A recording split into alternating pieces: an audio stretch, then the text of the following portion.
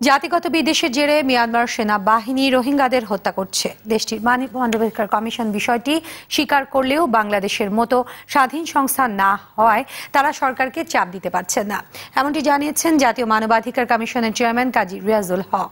সকালে কারওয়ান বাজারে কমিশনের নিজস্ব কার্যালয়ে আয়োজিত সংবাদ সম্মেলনে একথা জানান তিনি। বলেন, রোহিঙ্গাদের ফিরিয়ে নিতে মায়ানমারের ওপর অর্থনৈতিক অবরোধ আরোপ করতে হবে। এক্ষেত্রে মুসলিম দেশগুলোকে এগিয়ে আসতে হবে।